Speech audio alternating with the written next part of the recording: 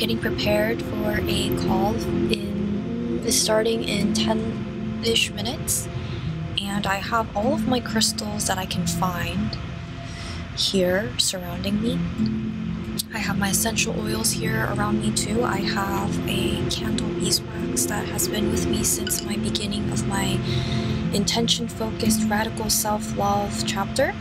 This has been with me since at the end of 2018, and it's still here. And I got a chance to light it yesterday or last night, and for some reason I felt that version of myself, the version of myself that committed to radical self-love, which meant that I had to let go of many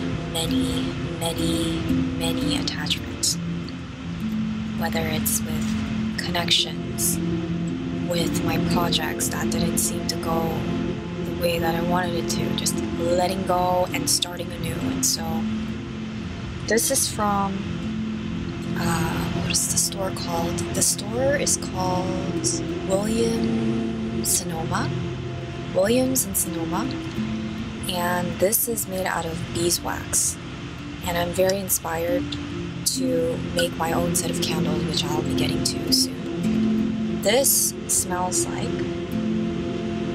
I forgot what the scent is, but it smells like a fruity rose petal, very sweet fruity rose petal. So yeah, that's it. I'm gonna light it up once I'm in the closet, so I can't have this lit for a very long time because of the oxygen. So yeah, I just wanted to document this experience because it is a very potent time in this moment of now in terms of downloads. And this sweater I just received as a gift from my mom. She just happened to see it and she liked the color of it. She didn't even know what this, she didn't know the significance of the writing, but I've been getting a lot of gifts from my mom has been seeing things that really resonate with my energy.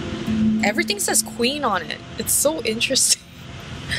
But we'll see what happens. Right now I'm playing in the background the heart chakra healing hang drum music to attract love and balance emotions. I would like to show you what I have surrounding me right now. I also have a journal here with me. I have 2 colored pens.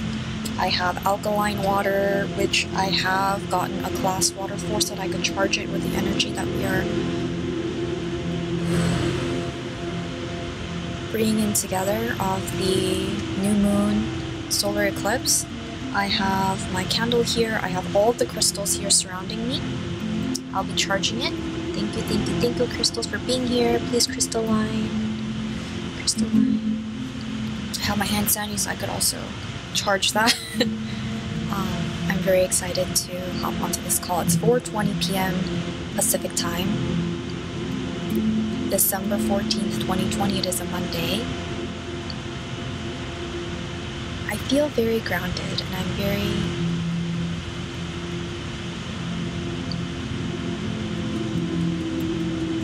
excited to connect with Kara and with her tribe, with the other sisters in this potent time. I am so grateful. I'm so grateful. I'm gonna actually hop on the call to see if anyone's on right now. Maybe not, but we'll see. I'm not sure if this is actually too bright. Let's see. I feel like it's too bright, but it's okay. Bright is good. Social distance queen. Oh my god, I did not buy this. I got it as a gift, but let's see.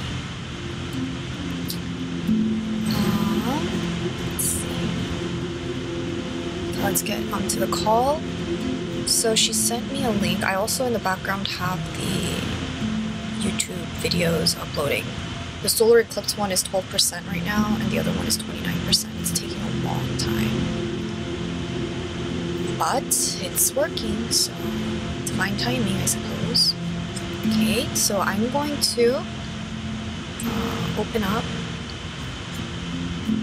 the Zoom. Okay, So before we head into the call, I also want to share. So we'll be heading into the Sagittarius new moon and solar eclipse ceremony in a couple of minutes. I'll be heading into the Zoom call. We're connecting at 4:30 p.m. Pacific time, 7:30 p.m. Eastern time. And it was recommended to bring a journal, a candle, a nice cup of cacao, which I don't have, so I have a cup of nice water, alkaline water. And I did set up a sacred altar space for myself in this closet.